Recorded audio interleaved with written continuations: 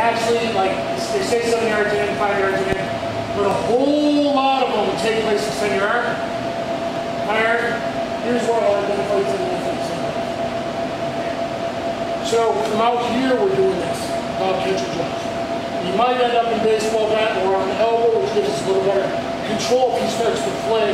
The elbow gives us, if he's like, knows how to knife fight on the wrist, he can kind of flay my wrist. Right? I'll show you. So here, yeah. A little less likely out here where I can feel once he gives me that force. Once I drive in, I'm going to do something back, I can feel and guide. If it's really up close, and it's behind the leg, just your pull from the waistband. Remember, you're working military, you guys still in stock, complaining about their husbands you just took away, whatever. Then elbow is death. 45 is weapon. This is weapon. This is weapon. This is weapon. Bent elbow, this shape, means weapon. If I got a twitch guy and put him on a report and it turned out he didn't have a weapon, okay, can I justify it? I was reasonably scared for my life. I saw a 45-degree bend. I saw the V-shape in his elbow. I thought he was getting a weapon. What was he doing? I don't know. But I have to assume it's a weapon in the waistband, behind the waistband, in the back pocket. Screwdrivers and box cutters. The guys that work hard are usually good guys, but then on Friday they get their check and they're alcoholics on Friday and they do some sniff. Those guys with that box cutter suddenly are very, very dangerous.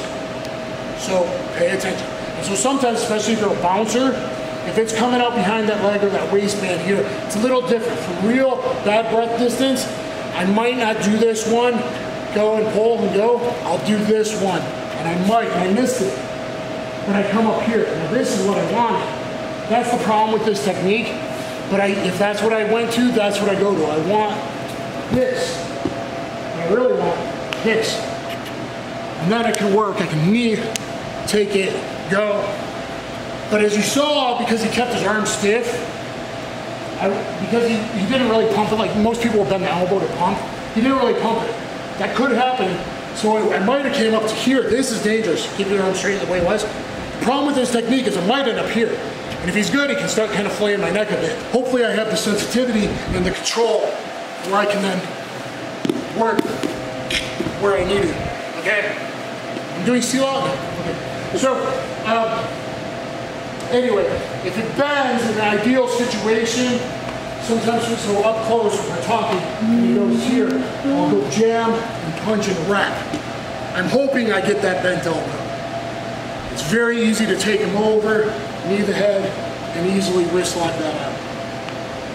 But again, I'm drilling this one, I've had it, and it's not awesome when that knife's here. Hopefully he can't. You know, hopefully it's this side, the tang, not the blade. Hopefully he's not like knowing how to rotate it. So there is that technique or different ways of doing it. Other people teach it, and they try to go here, and it looks all nice. The problem is, some people will try that here, boom, butter. Yes. Or I'm here, and I turn it, and I see cut his guts out.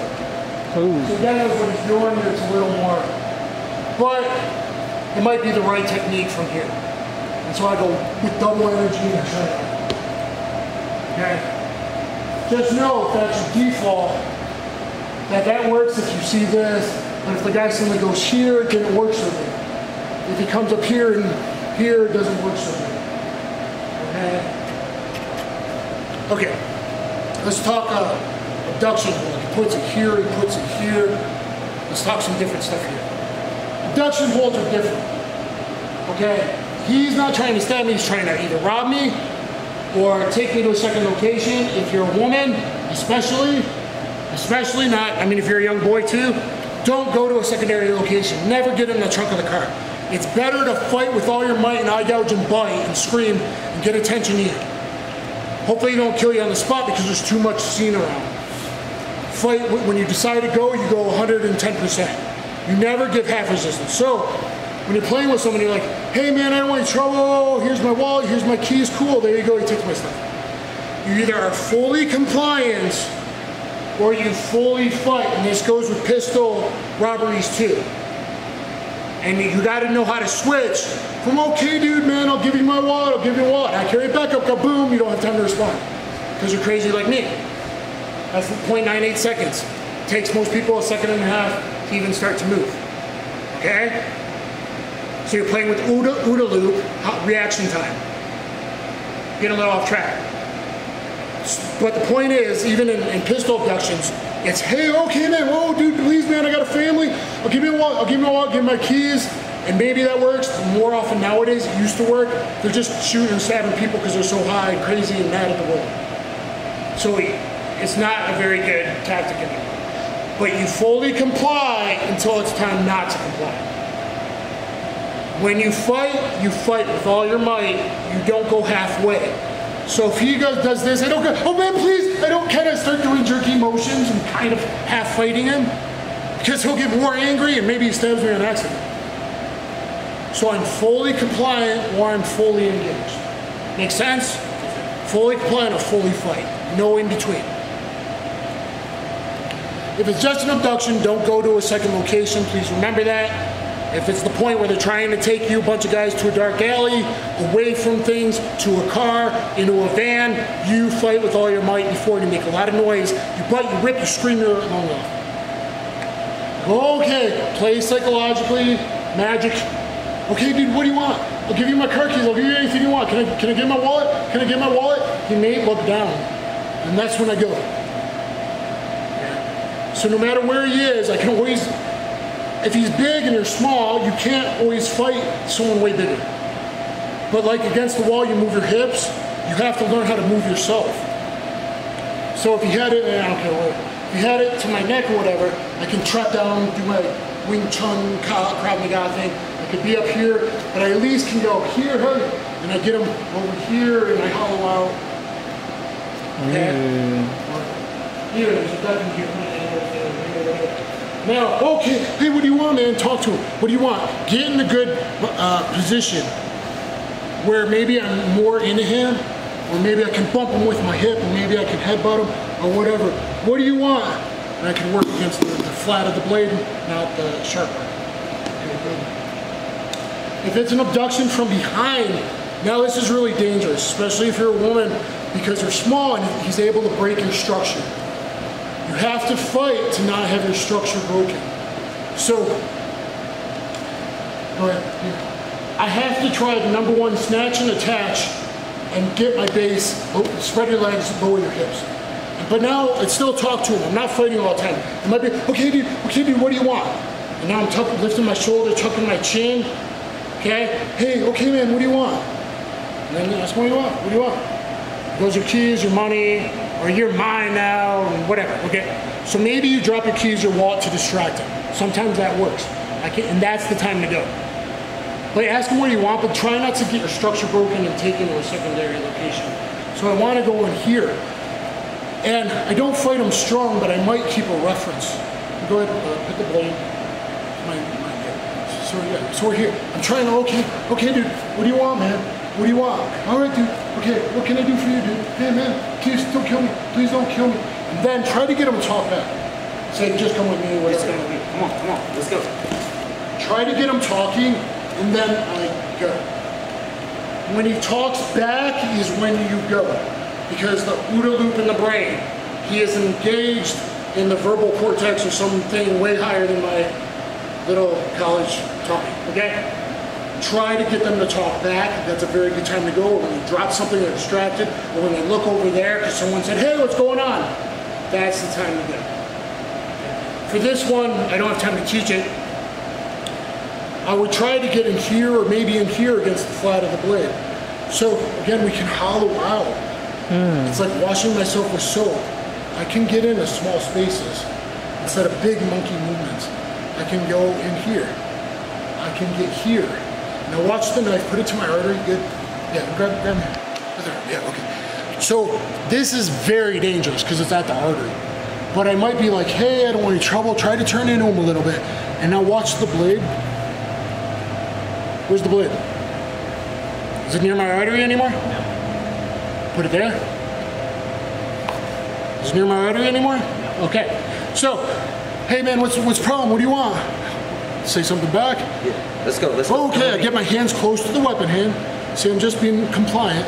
And now it's time to go. By turning my shoulder up, like I'm a little teapot, it moved this from here to here. And that's all the difference I need. Now I can slip out, feed it to him. Maybe get behind him, maybe get the knife. Okay? But learn how to hollow out the motions we did in the beginning. Like, oh, this is silly, we wasted our time. You didn't waste your time. You're learning how to move and breathe and control in a different way. Because he'll be pulling me here, and I learn how to fight back and get my structure in my spine back. And learn how to hollow out and get a hold of the knife. So, just start putting it in, just grab it and put it in different things. Whoa, what do you want, man? Be back there. Come on, you're on the TV. Give me your keys, give me your wallet. Okay, Let's go, let's go, let's go. Okay, my wallet. Okay, here, man. Dude, here. Wow! Now I go. You see my timing? Try to engage them. To go, give me. You're coming with me, get in the car, abduction or something, I don't know. Or to my kidney or. Come on, let's go. This is pretty tough because he's got pretty good hold. Okay, so what I gotta do is when he's taking me, I gotta distract him and I gotta wiggle a little bit. Here he's good, here I'm good. Can you see it? Here he's good. Whoa, dude, what's the problem? Here I'm good before I go. So I might try to use my shoulder looseness to get my elbow back before I decide to work on something. Okay, because I have joint independence, I have fluidity, flexibility. Okay, one more, the last thing we're gonna do is, guys, if you're getting stabbed in the back, just like most common is grab and sewing machine stab from the front, to kill someone or in prison, it's more like whack, whack, whack, whack, whack, whack. They're gonna pump it in your kidney. Or you're running a business and you're actually defended yourself and threw one guy down and you're punching his face in and he's bent over. If you feel this, if you ever think to yourself, oh, I'm getting punched in the back. Oh, that didn't hurt. If you ever tell yourself the words, that didn't hurt, I'm getting punched in the back, what was that? Oh, that's no big deal, and you're dealing with someone else, you're wrestling with somebody else, that means you're getting stabbed. It's often this, but it could also be this, okay? These are less common, a lot less common. It's like 13% or something of all attacks, but it could be this. So you gotta go on the first, second, third one. You don't take 8 or 9 and minimize damage, and I try to go on 1 or 2. So if I feel that, what I gotta do is I guide with the elbow first and then I get behind the blades. But I have to go loosely, not to turn on him like a fighter, but actually good wrestling. This is good cage work. The guy's at your back, you lead with the elbow. You don't do it strong and static, do it loose. Comes here, I go loose. Whatever I end up with after that, I don't care. I'm behind the knife. Come, realistically, come, buddy. Yeah, feel your feet, you can stab me a little bit.